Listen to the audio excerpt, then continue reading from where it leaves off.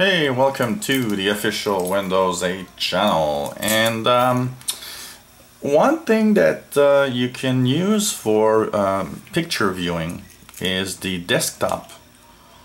There's a desktop picture viewer that's available, and that is interesting because if you click a pic, so let's go into a picture. For example, we'll go into the desktop and I'll go in the pictures folder, and I'll click any picture here. What shows you the picture is actually the desktop picture viewer. So there's also another viewer available, and it's called the desktop. What you do is you go into your picture folder and you right click on the picture, and when you right click on this picture, you'll be able to actually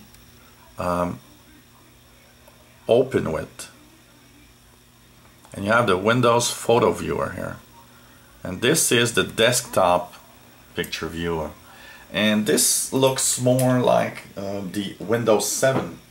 If you remember, in Windows 7 we had a nice little picture viewer that was pretty much like this one, and had the little options at the bottom to do the slideshows. So you could click on it and actually have slideshows, automatic slideshows, which was pretty cool. So going into the desktop version is actually nice for that, is that you have the same functionality as in Windows 7. And what's cool is that you have all these nice options at the top. You've got the file option for delete, make a copy. You got your print options. You've got email. You can burn to disk, and of course you can open with another program. So it's nice to see the desktop version of the picture viewer in Windows 8 because it has much more options that are not available in the photo app or the picture app there's on the desktop. If you look at the picture app on your desktop, on the start menu, sorry, you'll see that the picture app is actually much more limited in the way that it can actually show you things. So that's a great little feature to know about because it's not always easy.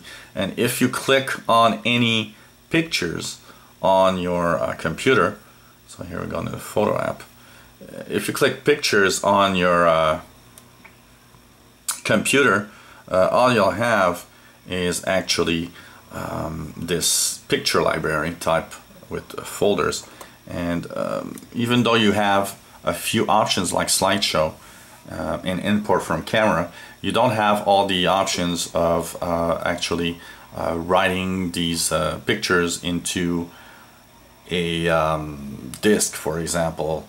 And of course it might be just the usability. Maybe you're used to the old picture viewer of Windows Vista or Windows 7, and you kind of want to get and stay in that feel. So all you have to do is simply go onto your pictures folder. So here I'll go into the pictures, and once you're in the picture folder, just right click on any of your pictures and select open with Windows photo viewer, and you'll have all the same options that you had before when you used the Windows 7 or Windows Vista picture viewer. So if you want to learn more about Windows 8 and how to use it, or maybe add that new computer and want to learn how to actually master Windows 8 and do stuff with it, click the subscribe button at the top of the screen. You'll be informed when new videos are online. And if you have any comments or questions on what you've seen, let us know. It's always fun to actually have comments.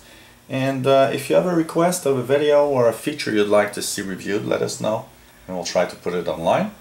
And of course, hope you come back to the old computer. No, this is not the old computer. This is the official Windows 8 channel. And if you come back to the official Windows 8 channel, then you will actually have lots of videos to explain how to do a lot, and if not almost anything in Windows 8. So thanks for watching and hope you come back to the official Windows 8 channel. Bye bye.